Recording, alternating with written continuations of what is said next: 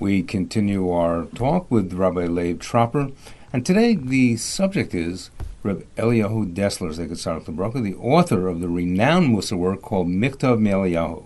It's a Mussar work which is world-renowned and widely used by both men in yeshivas and by women in Beis Yaakov. It is something which is considered to be very unique, very powerful, and something which is special in particular with regard to clarity and truth.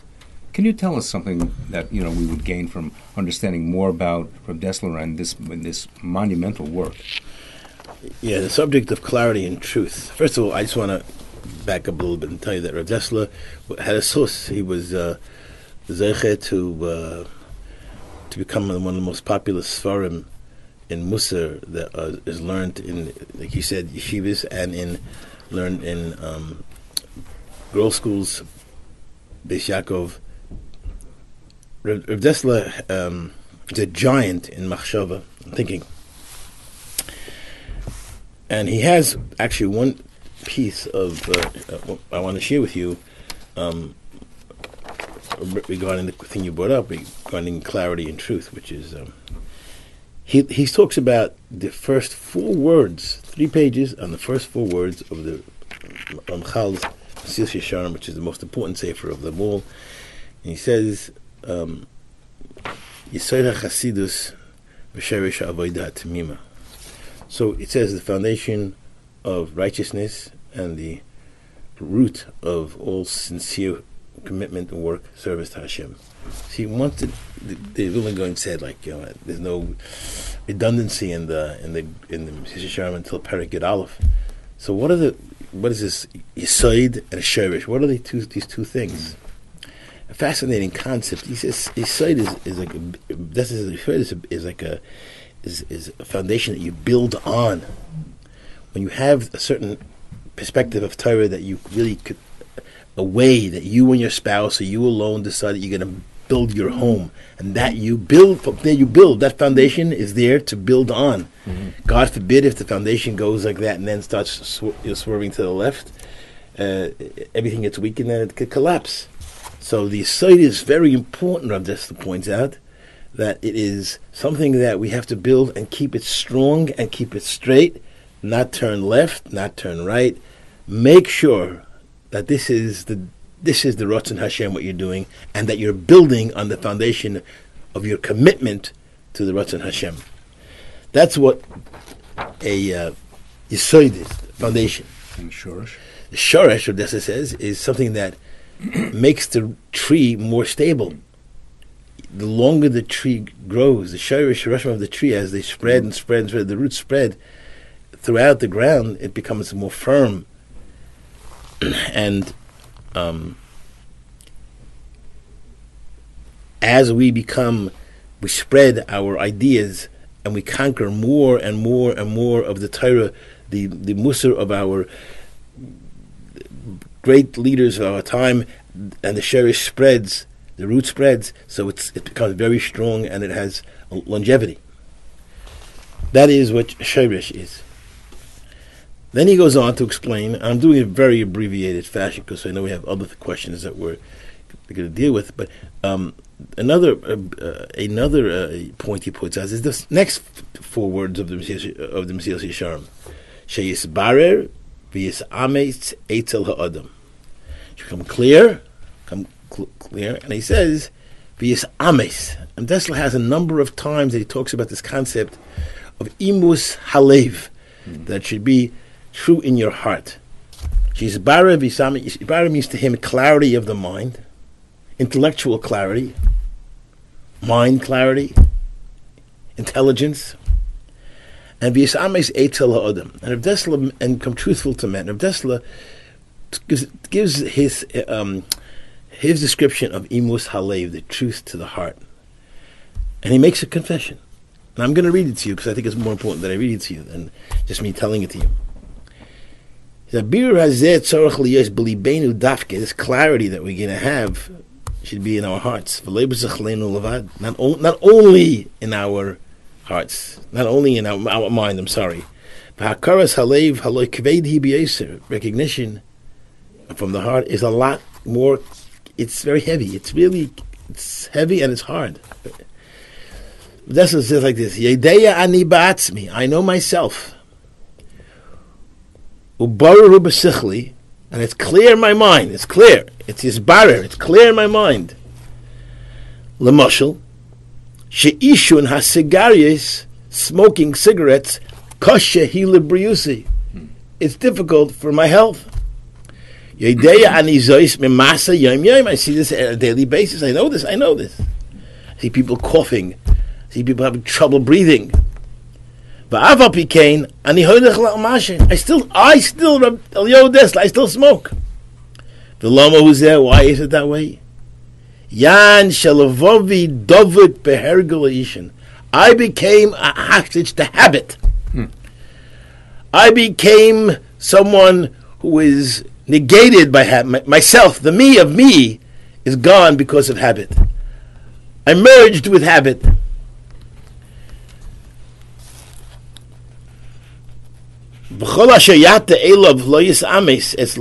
the more you turn to it, it's not going to become clear to you. Even if it's clear to you in your mind, you've seen it, people coughing, people can't breathe, people get sick, people catch all kinds of viruses from that. And to the Bisman Hazeh, we know even Sakanas Nefashis, Rahman L'Islan, Betachlis Habir, with the ultimate clarity. When it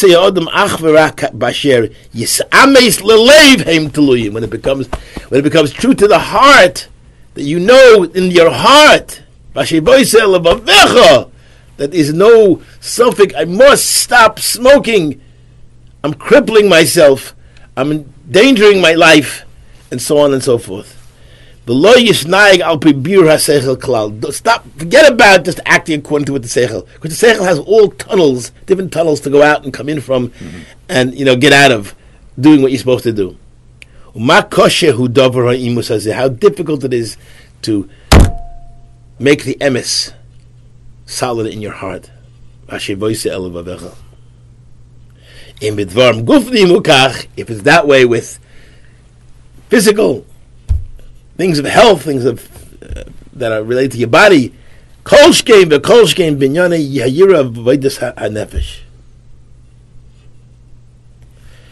he says, if habit does this to someone, consistent, taivus, sitting in front of you day and night, can keep your heart hostage for a while.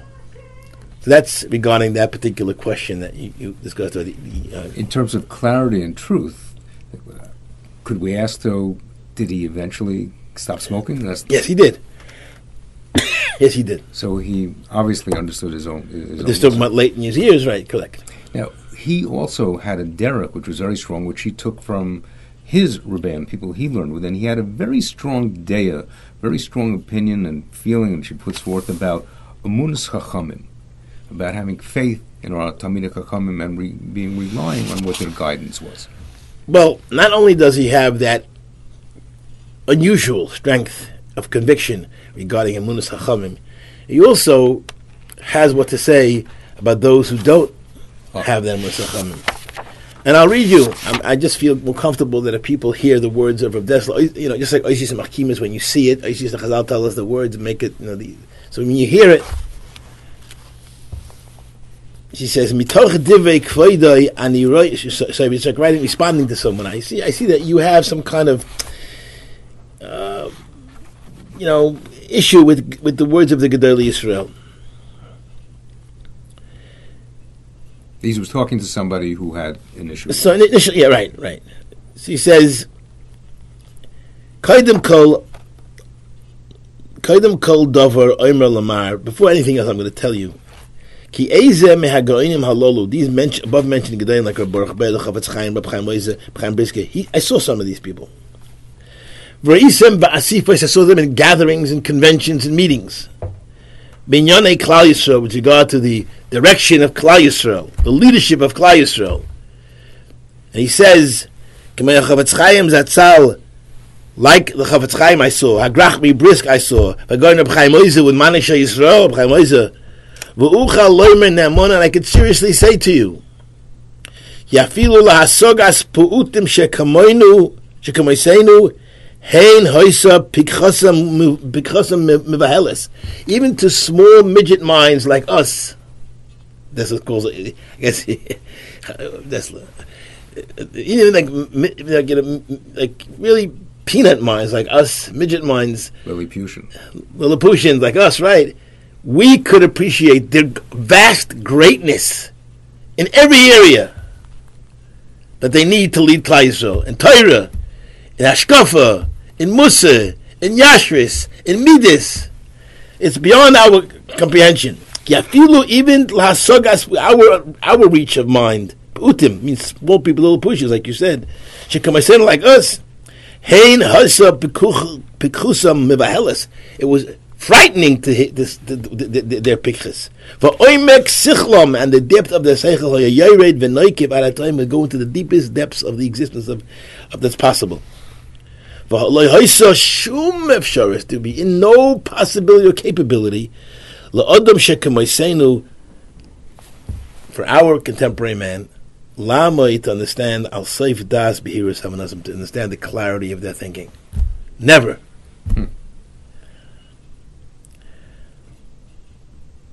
So that's the first part. He has another thing to say, but that's the first part of his. I mean, the first thing we have to know is who we're not. When we talk about Gedol Yisrael, or we talk about in a frivolous manner, or we talk to them in a denigrating manner, we have to know who we're talking about. Like I mentioned before, I mean, the Amoraim was the Tanaim used to be Mechai Mesim, so and then we talk about them, and then we appreciate them. But before anything else, his Amunah Chachamim is rooted in the fact that who are these Chachamim? He saw them, he lived with them. He met them at meetings. He saw the godless Rabbi Chaim Oizer, but people would just shake from being Rabbi Chaim Oizer.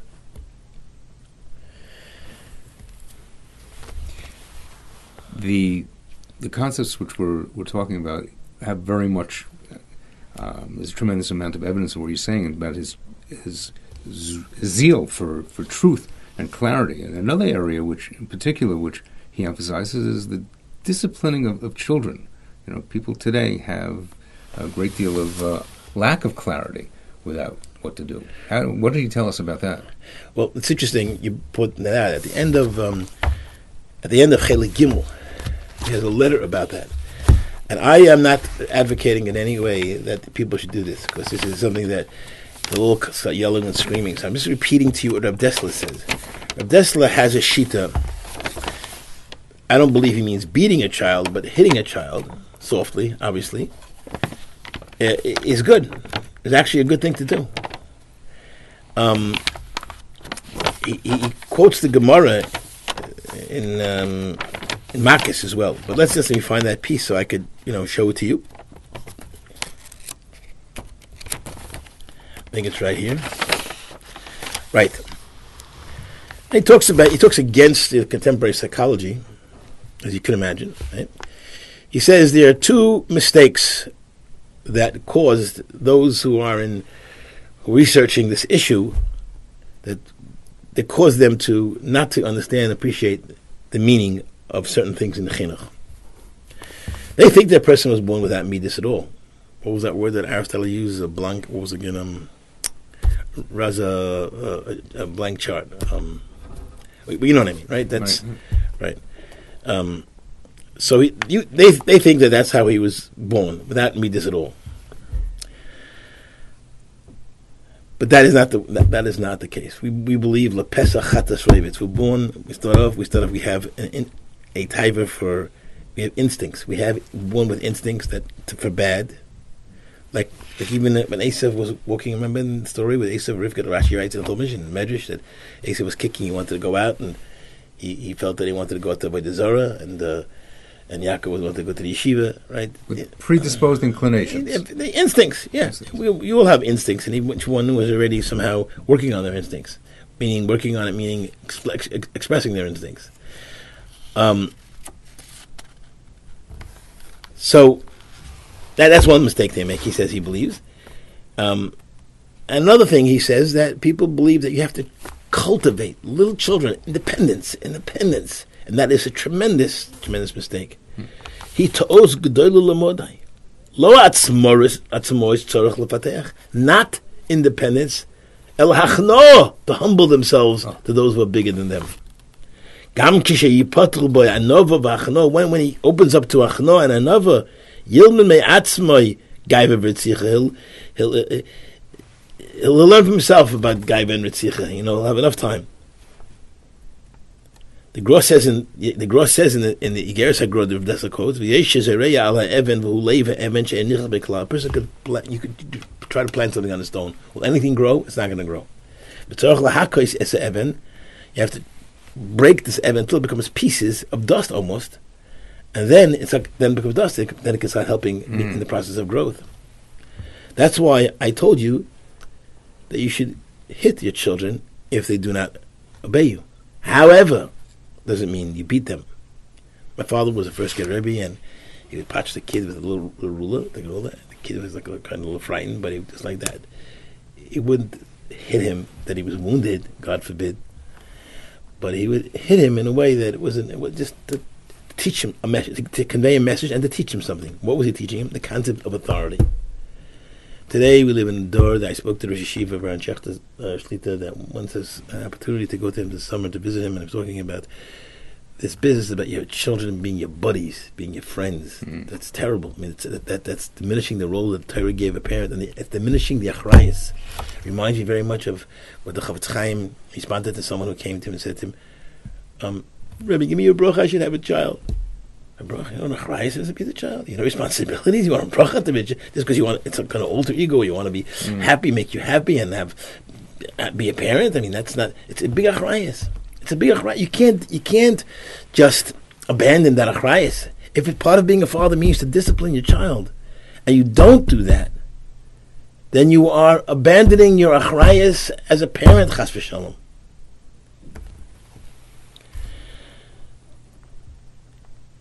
And then he goes and said, he quotes his uncle Reb Zissel, grace of mensch, he was a big person,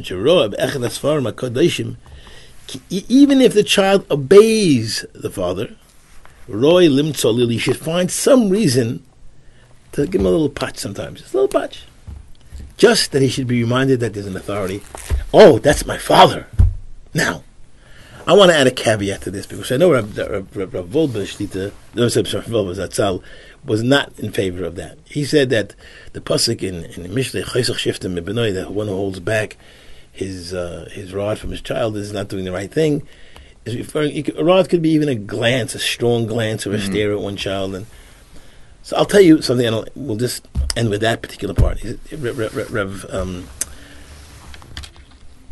If someone comes home and calls his kid, "Hey, Heshi, doing your homework? You learning? You chazing the Gemara you learned today in yeshiva?" And then he sits down with the New York Post on his pullback chair, and he reads the Post, and so the kid says, "My father, kids will learn." He comes home, don't hit. Don't even try to attempt to even give him a patch. What are you giving me a patch for? What? You tell me I should learn, and then you come home and you learn. The patch is appropriate. Moshe Feinstein comes home and tells his kid, "Go learn. Go learn." So what is the kid going to say? My father. Yes, a child sees someone absorbed in Torah. And I'm not saying it's only Ramoshe. There are a lot of B'nai Balabatim, a lot of other B'nai Torah Choshe, that their life is learning. So if they give a little patch, the child doesn't see conflict in that. The child sees consistency. Then it is encouraged to give the little patch to the child. Not to hurt him, but a patch. And I've seen people get, even today, which I don't think is the right thing to do, to give really beatings. It's interesting that Reb Chaim Kanievsky in the Sefer Orchos Yesha does advocate, also hitting. I'm not sure it means beating or hitting, but he does advocate. Take a look in the Chinuch, letter Chinuch, he has it by letter. He advocates that. All without anger, of course. Absolutely. With anger, you lose everything. The Rambam might say, Talmidim, anything with anger is, then the child takes it, you're uncontrollable, whatever, Leib, thank you for shedding a lot of clarity and bringing the truth of Reb Dessler to us, and we hope we'll hear a lot more about what he has to say on so many other issues. Thank you.